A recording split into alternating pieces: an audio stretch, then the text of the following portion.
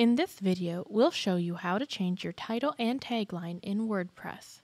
There are two different ways to do this. The first is through Settings. Navigate to Settings, then General, once logged into your WordPress dashboard. At the top of the page, you should be able to type in these boxes to change your title and tagline. Once finished, scroll to the bottom and click Save Changes. The other way is to navigate to Appearance and Customize. While these options differ per theme, you should have a Site Identity tab.